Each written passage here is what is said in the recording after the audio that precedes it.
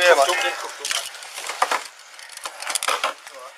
You got anything on you, now? No, nothing. I'm pulling down my next side. Okay. I'm turning the taser off now. Okay. You move. Yeah, I understand. Make any threat towards the officers. I'll turn it back on.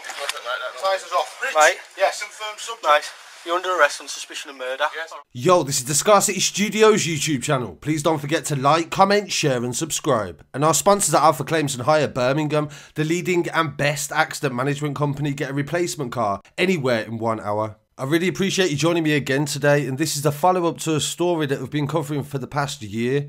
I did an update just the other day in this video about the Warsaw gun runners as well.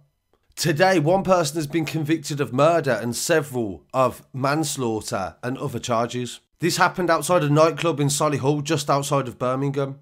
They was described in court as cowardly, and they was jailed for a total of 51 years after the university student was stabbed outside a Solihull nightclub. Jack Donoghue was punched, kicked and fatally stabbed in the chest as 4 people attacked him close to the Popworld nightclub that he'd just been inside in the early hours of November the 30th last year. The 21-year-old was a student at Birmingham University, and he died of tragic blood loss and less than 4 hours after he was set upon. The judge said they were tooled up and looking for a confrontation and trouble, and earlier on there was antagonising passers-by that was leaving a nearby bar as well. Tyrall Blake, 21, of no fixed address, was convicted of his murder and assault with intent to rob following a trial. He was jailed for a minimum of 23 years at Birmingham Crown Court on Monday, December the 7th. Nile Bennett, 22, from Erdington, was found guilty of manslaughter and violent disorder, and Bennett was sentenced to 9.5 years. Regan Waters from Stetchford and Connor Moore, 20, from Lichfield,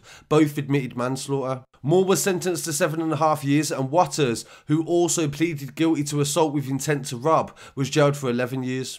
Moore initiated the violence, and he accepted that he did not intend the group to attack him so viciously. The judge told him that you chose to involve yourself in this attack, and I accept that you weren't aware that Blake had a knife on him and that you are now 21 and suffer from ADHD. In a statement read to the court, his devastated mother said, "The shock rushed through me. I was told Jack had been stabbed and the doctor told me they'd done everything they could. Jack's dad had to learn that his son died by a phone call. I saw my son lying dead in a hospital trolley.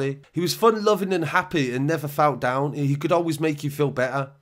He had just turned 21 and was planning his future ahead. And today, the police, with their family's approval, have released the footage from the actual incident where they meet Jack outside the nightclub and things escalate to resulting in him being stabbed. He's fighting for his life against 4 people before he unknowingly is stabbed in his chest. He then checks his chest and also follows them as they leave the scene of the crime as well. And this definitely shows the serious nature of what can happen on nights like this when people are out and about and they think that it is just a good time out, or if they're out for trouble, and the consequences of these sort of situations. One of these young men has got to spend the majority of his life in prison now. So my condolences to the family of Jack Donoghue, and rest in peace as well. I really want to hear what people have to say on this story. Please don't forget to leave your comments below and follow us online at Scarcity Studios. There's plenty of news on the way, and I'll be back again very shortly with some more news. Peace.